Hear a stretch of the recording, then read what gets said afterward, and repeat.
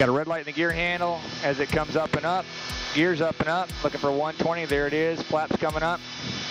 Still got that Cessna on the right. I'm gonna start climbing 130 to 150. When we get 150, I'm gonna make it a good turn to the north. Oh yeah. Okay, coming right. Yeah.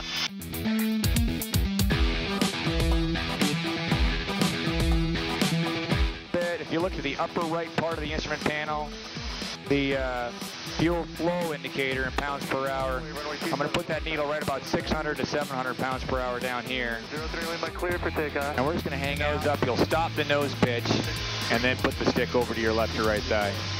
Will that do a barrel roll? We'll do an aileron roll just around the longitudinal axis first. We'll do a barrel roll next. So I can go 33 for 3,500.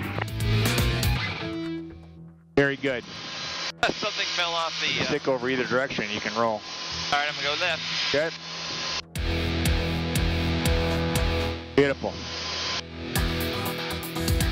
And once you bring the throttle back to about 600, let's make a turn back to the north. Clear and right. That's great. Beautiful clouds.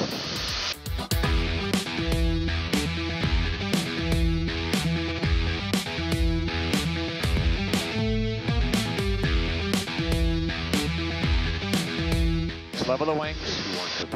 Purely pulling in the vertical first. 1 radar contact. Now you can start to roll to the right. Roll to the right with the aileron. Yep. And still pulling in the verticals. Now we're pulling right. We're going to keep the roll. I'm going to help you a little bit in the stick. We want to be inverted as the nose goes to the horizon. A little more right roll. There you go. Nice. And I'll keep the roll and the pull coming like you're corkscrewing around, heading back to the south, parallel on that shoreline.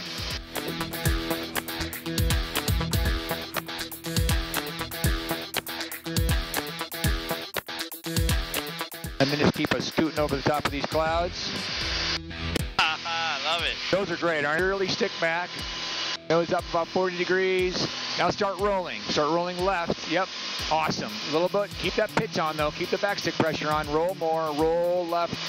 More rolling left. You want to do the wing over or the barrel? It looks like a wing over, which is all right. And now you start rolling right. We're going to get kind of nose low. I'm going to take the airplane here, Michael. I got the jet. Just because of the clouds. Take you about 30 miles. We're going to hold that backstick pressure. Thank you. And I'm just going to zoom back up.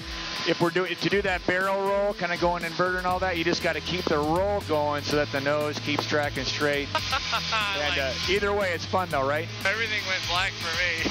This is a wing over here. Look at those clouds. Now you can start increasing the backstick just a little bit.